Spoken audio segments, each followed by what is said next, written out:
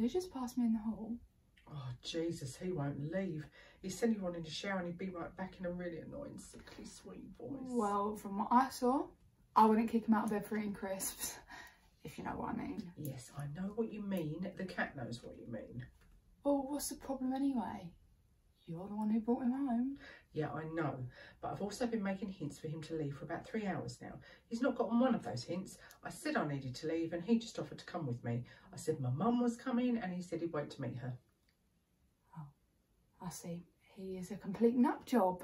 Okay, we're in trouble, so... Please help me get him to leave. I could shout and bang on the bathroom door and pretend to be a disgruntled lover. Actually, no, that won't work. Why not? That sounds good. Yeah, but when I passed him in the hall, I asked if he brought him home and I cheered and high-fived him.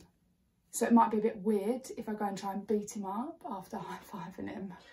Fuck, why do I always attract the weirdos? At least this one didn't make you... Do not even finish that sentence. Make him call you mummy.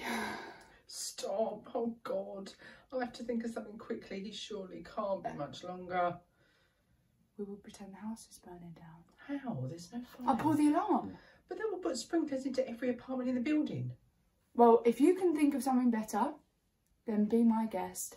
But I'm fairly sure I just heard the shower turn off and he let out a big over-the-top sigh. Oh, hell, pull the alarm.